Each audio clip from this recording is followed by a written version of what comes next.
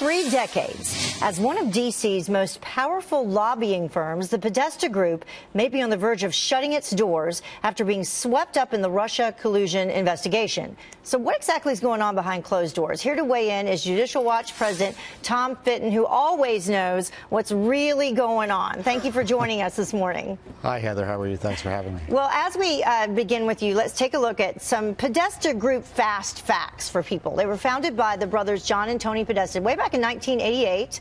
Tony Podesta worked as a Democratic lobbyist and a fundraiser. John Podesta, of course, worked for the Obama and Clinton administrations.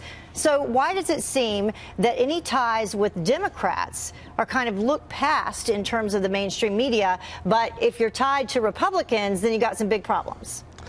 Well, it's remarkable because Paul Manafort was in partnership with the Podesta Group on the very issue for which he's being charged by the Mueller people.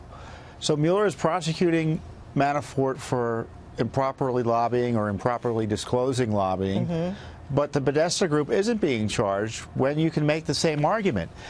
Now, Tony Podesta, who's still running the group, or was, says he's innocent. He filed all the forms properly and there's nothing to yell at him about. Well, so does Paul Manafort. But the difference is that Mueller is focusing on Paul Manafort, who happens to be the former campaign chair for Donald Trump. But Tony Podesta, whose brother John, by the way, was Hillary Clinton's one of her top campaign officials, who, as a campaign official, presumably would have had some knowledge about the dossier. We know he met, according to one report, with the author of the dossier after it was published. So, of course, Mueller isn't going to go after John Podesta because John Podesta and the Clinton campaign were working hand in glove, it looks like, through this dossier with the FBI to target Team Trump. It just screams disparate impact or disparate treatment between Mueller, between Manafort and Podesta, or basically Trump, the Trump team, and the Clinton team.